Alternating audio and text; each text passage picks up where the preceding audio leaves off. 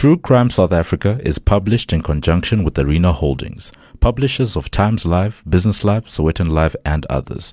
The opinions expressed in this podcast do not necessarily represent the views of Arena Holdings and its affiliates. Welcome to True Crime South Africa.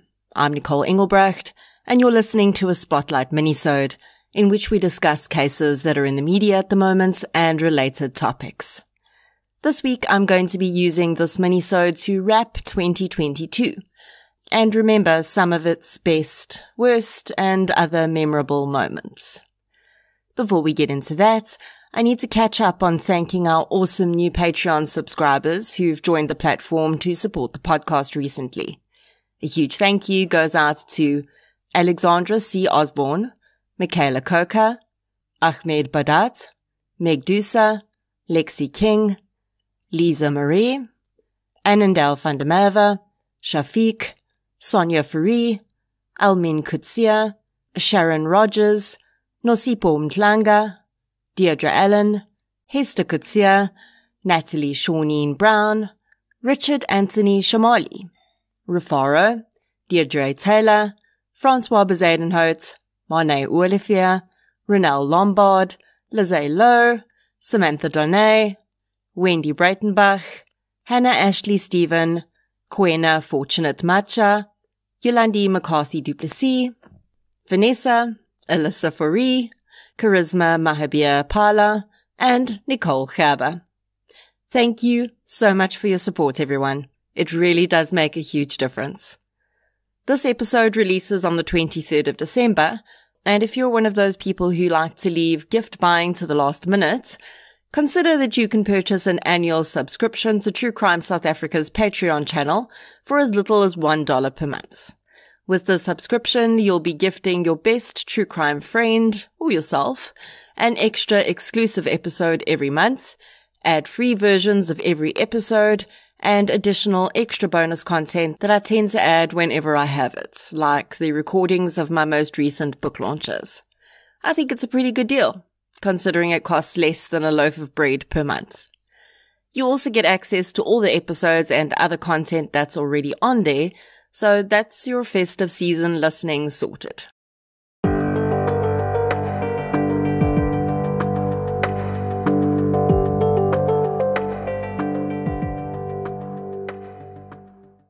So, 2022 is almost done, and what a year it's been.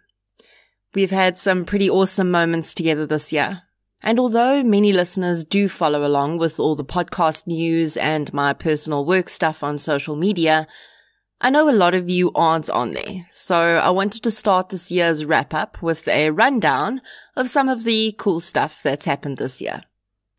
In March, I was invited to speak at an insight session for the Interactive Advertising Bureau, or IAB, South Africa. I was asked to speak about my journey in podcasting and why I think that True Crime South Africa has been so successful in such a short period of time. The recording of this talk is available on YouTube on the IAB's channel. What I shared with those present, who included members of Spotify's management and other pretty important people to the podcasting world in South Africa, is the power of stories, and how listeners and brands have figured out through True Crime South Africa that they can indulge in a genre that intrigues them, while simultaneously being part of something that's really making a real-world difference. I spoke alongside South Africa's most successful podcaster, Mac G, the host of the hugely popular Podcast and Chill show. At that time, he was second only to Joe Rogan on Spotify's SA charts, and I joked with him that I wanted to see him in that top spot. And sure enough, a few weeks after, he knocked Rogan off his perch. In April, I launched my new podcast series, I Lived Through This. I got the idea for the podcast after having the privilege of listening to so many people tell me their stories and starting to realize the deep value of that process for the storyteller as well as the listener. I also know very well that there are a lot of people out there who can't listen to true crime on a consistent basis for mental health reasons, and they need something a little lighter as an in-betweener. In I Lived Through This, The survivors of many different types of situations tell their own stories, with me narrating in between. I've had the pleasure of speaking with some truly amazing people on that podcast, and the launch is definitely one of the highlights of the year for me. I haven't released new episodes on there for a while because I've been working on other projects, but I do have some new episodes coming up, and I'll be getting back into that as soon as possible. In May this year, on True Crime South Africa, I released an episode called The Missing Updates with an exciting announcement. The exciting announcement was a song that was written and performed by Jesse and Alyssa Zhao. Alyssa and Jesse are the niece and nephew of Desiree Reed, who this year has been missing for 22 years. We cottoned on to the idea of them writing a song about the aunt they never got to meet and missing people in general, and the talented teens created the song, Void. The song is simply incredible, and it truly was one of the most special moments of the year to be able to share it with all of you. I'll be using the song as the soundtrack for future missing person cases, and I think it's going to be a really meaningful addition to those episodes. In that episode, I also mentioned some leads that had come in on some of the missing person cases. And honestly, these leads, and one that's come in on a cold murder case I've covered, have been the most incredible result of the podcast that's happened so far. That really is what it's all about. And I can't wait for that to happen even more often. Also in May, the continent celebrated Africa Day, and Spotify selected True Crime South Africa as one of just 6 podcasts from the whole African continent to be promoted on their digital platforms for a 3-day period in celebration of Africa Day. In July, the PR campaign for the Showmax Devilsdorp documentary, for which I created the official companion podcast, won a Gold Prism Award for Best Arts and Entertainment Campaign. These are awarded by PRISA, the Public Relations Institute of South Africa. In August, I flew into Johannesburg for a whirlwind 24-hour trip. The purpose of this trip was twofold. I was being interviewed on Jacaranda FM, and that interview coincided with the launch of a new Jacaranda FM True Crime project. Jacaranda chose 6 episodes of the podcast and translated them into Afrikaans. Well-known breakfast news presenter Gerda de Souza was chosen as the host for the Afrikaans version, and True Crime South Africa, the Afrikaanse weergawe, was launched. It became hugely popular and instantly shot up the charts. I really loved this experience. Meeting the Jacaranda team was really amazing. They are a very cool bunch of people. And I just love the fact that more people are getting to listen to some of these stories in their home language. I'd really like to be able to do this in all of our official languages. So if there are other radio stations out there who'd like to partner with TCSA to serve their specific language audience, reach out and let's make it happen. On the 25th of September, True Crime South Africa won its first award ever for Best Crime Podcast in the inaugural awards event of the African Podcasters and Voice Actors Association. And later that month, the Devilsdorp podcast won a gold award at the New Generation Awards for Best Use of Podcast. October was a pretty incredible month for me, as it marked the release of my first published true crime book, Samurai Sword Murder, the Morne Harmse story, which was published by Melinda Ferguson, an imprint of NB Publishers. And this dream come true happened as a direct result of the podcast, because Melinda heard the episode I'd done on the case. The months that followed have been a flurry of interviews, launches, and signings. I've met many True Crime South Africa fans in person and realized that I really like doing live events. So I definitely want to do more of that in 2023.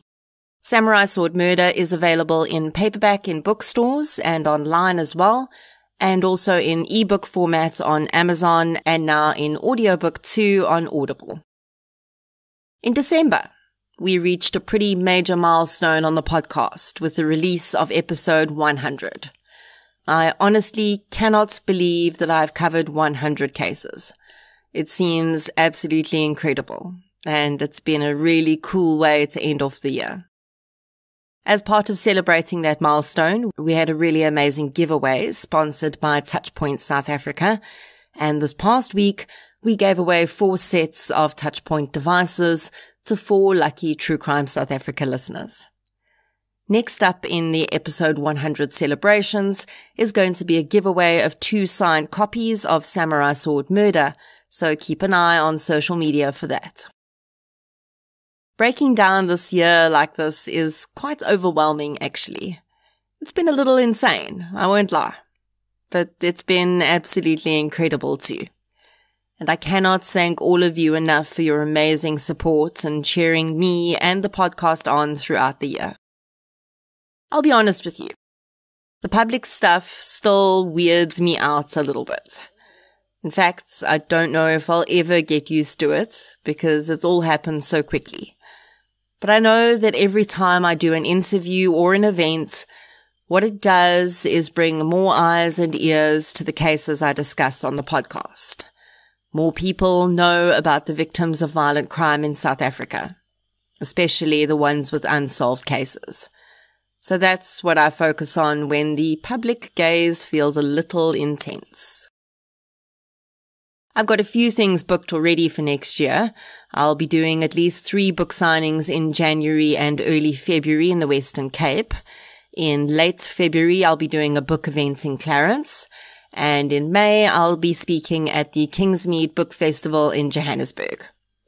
I'll provide more details about these events and more in the new year.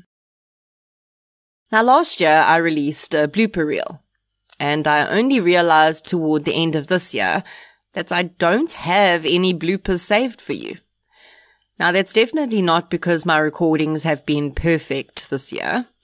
I just think it's been so rushed and busy that I haven't even thought about saving some of my funnier moments. Last year also included quite a few blooper entries from my pets. Sadly, as I've shared previously, 2 of my dogs passed away last year, and I can't believe they've already been gone for a year by the time this releases. My one remaining boy, Chamli the Beagle, is blind, and I think I've figured out how to record around his occasional moaning and groaning that the mic might pick up. One keen-eared listener did pick up his snoring in an episode, which I didn't even pick up until they pointed it out, but it's in there, and always will be. The only other non-human entry into recordings this year was the wild bird I've called Murphy, so that I have a name to swear at, who seems to enjoy singing at the top of his birdie voice as soon as I hit record. So that has been the year from a podcast and personal perspective. But what about the year in true crime in South Africa? Well, I think one of the happiest moments happened quite recently, when President Cyril Ramaphosa eventually put pen to paper and signed the CO Bill into law. The CO Bill basically makes it illegal for any convicted offender to be released by the Department of Correctional Services if their DNA has not been taken and entered into the database. It also means that a date will be set for DNA to start being taken from already convicted offenders, and this will hopefully see many resolutions of cold cases and DNA samples from crime scenes being matched up with incarcerated offenders. We've had some convictions of a few really prolific rapists this year, including one man who pleaded guilty to over 90 rapes and was active for almost a decade. In February this year, one of the strangest and most tragic cases we've seen in a while sprung into the headlines.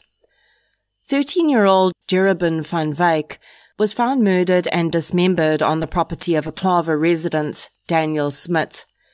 It's alleged that Smit had caught Jerubin and a friend stealing fruit from a tree in his garden, and the man had chased the boys down in his car and caught up with Jerubin. What happened after that is a matter of an ongoing legal process, which is really yet to even begin, because Smith is still waiting for a bed in a psychiatric facility for psychiatric assessment. Besides the clearly horrific murder, Smith added fuel to the fire by claiming he'd been part of some sort of murderous cult since he was a teenager, and that he'd killed 4 people in Sea Point many years before that no one knew about. Earlier this month, a single article was published regarding an ominous find at the property of Daniel Smith, which has been sold since he's been incarcerated. The article alleged that a metal drum that came from Smith's property was transported from Claver to Vredendal, and when it was cut open, a very bad smell came from inside the drum. It's yet to be confirmed whether the drum contains anything of value to a criminal investigation. If it does, of course, it will be interesting to hear how this was missed when the property was searched. For 2 Claver families, the discovery raises far more serious questions. There are 2 missing person cases in small-town Claver that remain unresolved, and both are from 2019. 8-year-old Geneva Deergel and 28-year-old Janine Bottom both disappeared in that year, and they've never been found. Geneva's case is made all the more distressing for her family because the child was paralyzed, and as such, there's no doubt in their mind that she was purposefully taken by a predator. When the news first broke that Daniel Smith had been arrested and accused of the murder of a teenager, both the families of Janine and Geneva wondered whether he could be responsible for their loved ones' disappearances too. If the new discovery is in fact verified, it'll take some time to determine whether the remains are human and whether the DNA matches either of these cases. We have a huge problem with space in psychiatric facilities for legally required assessments in this country, and in early December, Smith was number 93 on the list for his assessment, so it could well be another 6 months before he's even assessed. I'll definitely be keeping my eye on this one, though. In March this year, I released a minisode about a trial that was ongoing at the time, which is something I don't usually do, but I made an exception in that case because the victim's family had reached out to me and asked me to do so. The minisode was called Here's Your Outrage, the murder of Dora and Rorisang Matseme. The title came from the defense attorney in this case, having told the judge, in front of Dora and Rorisang's family, that the defendants should be allowed bail because the low number of people present in the courtroom indicated that the community was not outraged at the crime. This completely ridiculous statement, thankfully, did not get his client's bail at the time. Dora and Rorisang were mother and son, with Rorisang being in grade 11. The pair were murdered at their home in the Orchids, Pretoria in 2019, and the suspects standing trial for their vicious murder included school friends of Rorisang's. So as not to do damage to the case at the time, I included only information that was in the public domain. In case you missed my update on social media a few months back, I can confirm that all 4 defendants in this case have been found guilty of 2 murders and robbery with aggravating circumstances. 3 of the offenders were handed down 2 life sentences each, and the 4th, who was a minor at the time of the crime, had to be sentenced under the Child Justice Act and was given 25 years for each murder. Despite there having been a ton of really cool things that have happened this year, it's moments like this that really make everything worthwhile. The awards, the books, the other stuff is all cool. But it's this. A family receiving justice and some form of closure after not only experiencing the horrific loss of 2 family members, but then also being further traumatized by the system and the tiny role the podcast got to play in making their journey a little easier. This is the stuff I'm here for. A case I've been following for a while now was resolved this year as well. career criminal Moidian Pangakar was found guilty of the rape and murder of 8-year-old Tasnay van Wyk. I'm sure you'll remember me discussing this case in several minisodes, and I also mention it in my book when I talk about parole. Pangakar's reign of terror has been lifelong, and I really want to delve deeply into this case at some point. I have recently been made aware, though, of some changes to the law regarding reporting on crimes involving children, and this may end up changing how I'm able to talk about such cases, both on the podcast and in future books. I think that once I've got all my legal facts in a row, I'd like to do a minisode on these changes to explain how they impact reporting and why they're important for both child victims and minor offenders. This year, mob justice came into stark focus when a young e-hailing driver, Abongile Mafalala, was murdered by a crowd of people in Grassy Park. The man was mistaken for someone involved in alleged child abductions, instances which to this day have never been proven to have even happened at all. And he died the most horrendous death for absolutely no reason.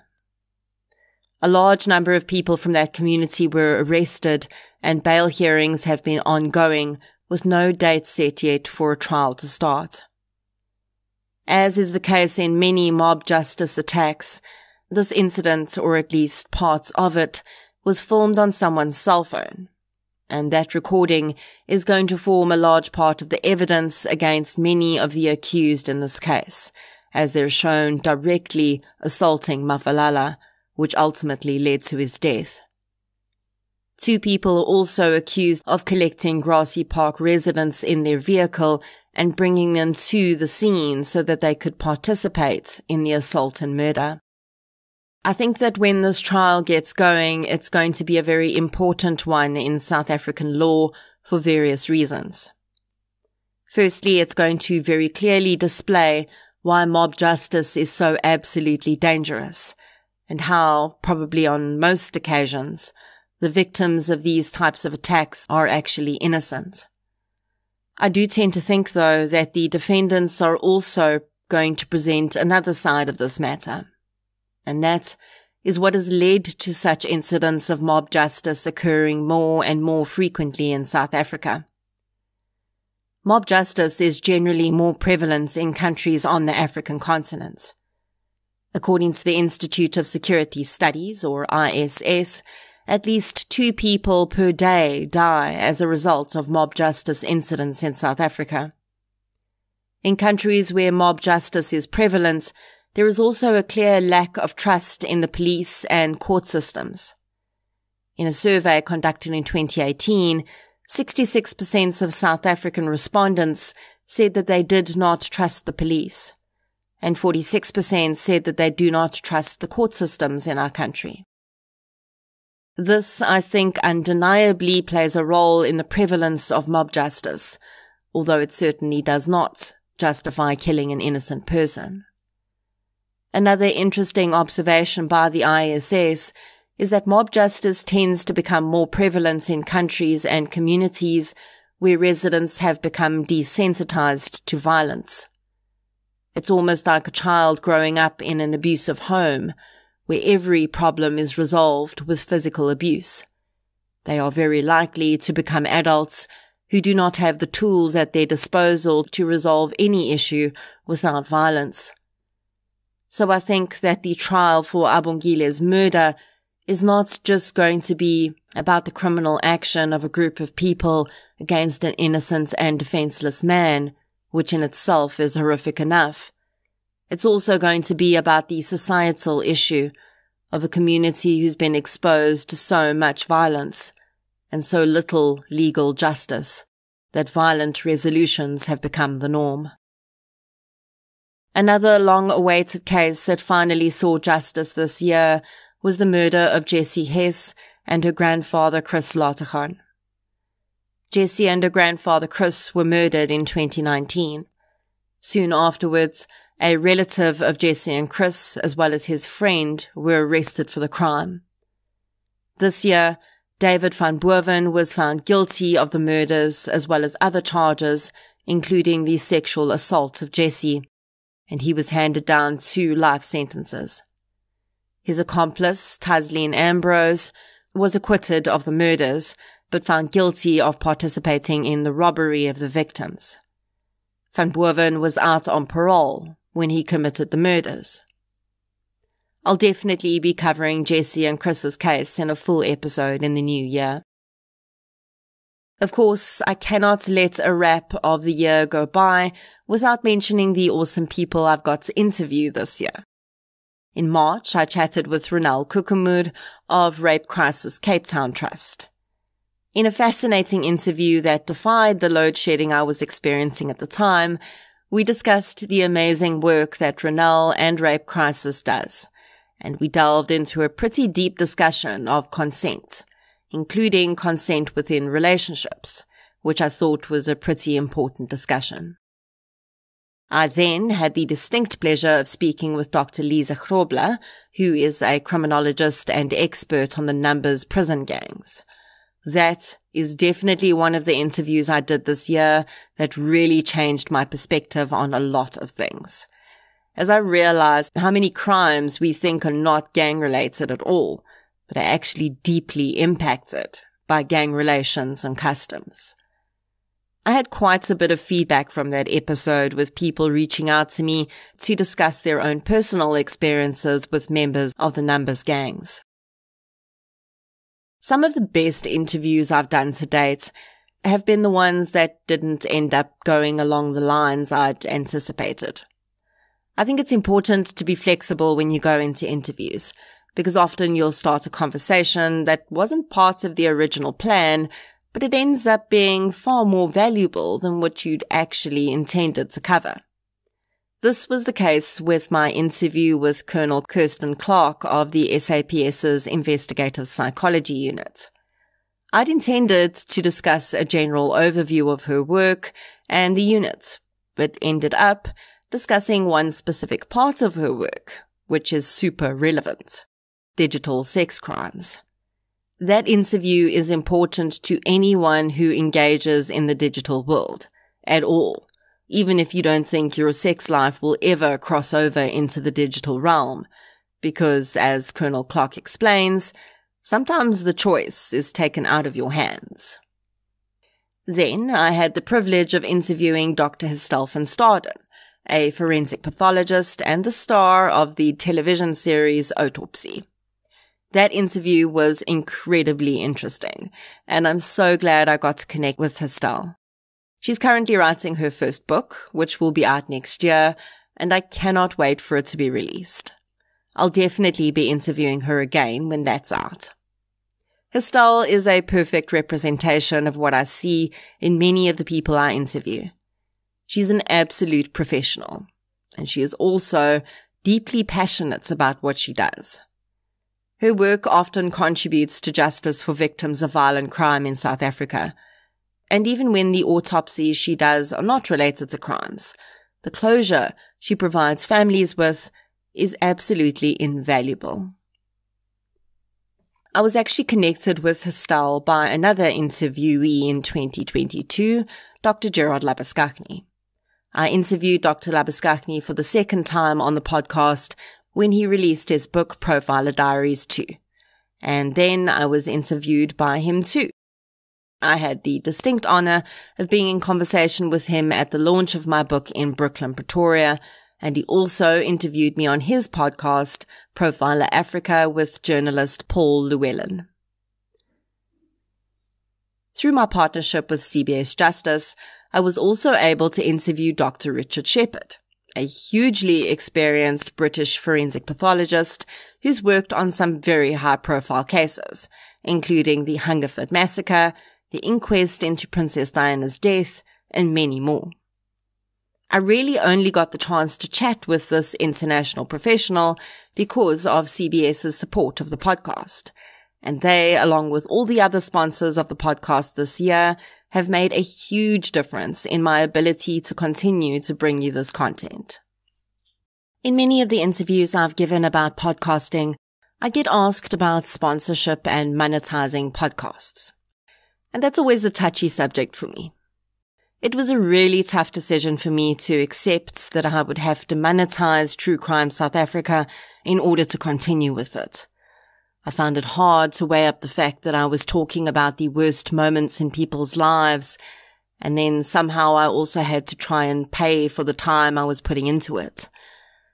I think what's helped me to come to terms with this necessary evil, if you will, is that all of the people and brands that financially support this podcast do so with the spirit of wanting to be part of the positive outcomes. Yes, they're looking for traction for their brands, but really, they could find that anywhere. What gives me peace about the income that helps to pay for this podcast's creation is that all of the contributors are here for the same thing I am. Many of the brands have approached me because individuals in their organizations listen to the podcast, or they've heard that it's helping to bring in leads and bring resolution to the families of victims of violent crime. I know for a fact that everyone that belongs to Patreon does so because they too want to see the podcast grow and become an even larger platform for good. Whenever I align with brands, I only do so if I feel they fit what I'm here to achieve. I've actually turned down several pretty large campaigns this year because I didn't feel that the brand or the product aligned with the podcast's ethics. One of those instances actually ended up blowing up in the media later, and I was very grateful I'd followed my gut on that one and chose not to participate when asked. So I think that as long as I continue to choose sponsorships and partnerships with the podcasts and my personal values in mind, I can safely say that I'm not cashing in on anyone's tragedy. Will there always be people who will tell me that I am and that what I'm doing is unethical? Yes, I'm sure there will be, but I can't change that. I know that there is an impression out there that I do this full time and it's my only source of income, but it's actually not. I would love to be able to podcast full time at some point, but at the moment I'm still doing several other bits of freelance work in addition to the podcast. So when you see me selling books or asking for Patreon members or selling merchandise, which will happen in the near future, please know that this is not me building a so-called empire on the backs of victims. The day that I no longer feel that this podcast is doing anything other than producing content and no good is coming from it, I will put down my microphone and walk away from the genre. In the new year, I want to have what might be an uncomfortable but important conversation. I'd like to invite survivors, the family members of victims, and content creators onto a panel discussion about the ethics of the true crime genre. More and more, we're seeing victims' families coming forward internationally to say that content being produced around the crimes their families have lived through is unethical and unhelpful. On the other end, some content creators are defending their work, saying that they have the legal rights to tell stories that are in the public domain and that it is in the public's best interest to know. I have pretty strong views about what is and is not ethical true crime content, but even I have been questioning parts of what I do and how I do it. And I think it's only fair to hear from all sides on this. The true crime genre is really just taking off in South Africa right now. And I think it's vital to start off on the right foot and have as many content creators on board with doing things the right way. Not everyone is going to toe the line, but if we can have the majority of content creators at least trying to do more good than harm, I think we'll be on a good path. And that is your wrap for 2022. It has been an epic, exciting, crazy and sometimes maddening year. But with your support, I got through it. And I cannot wait to see what next year holds for all of us. I'll be releasing one more full case episode before the end of the year, and after that, I'll see you in 2023. Don't forget to keep an eye out on social media if you'd like to stand the chance to win a signed copy of Samurai Sword Murder.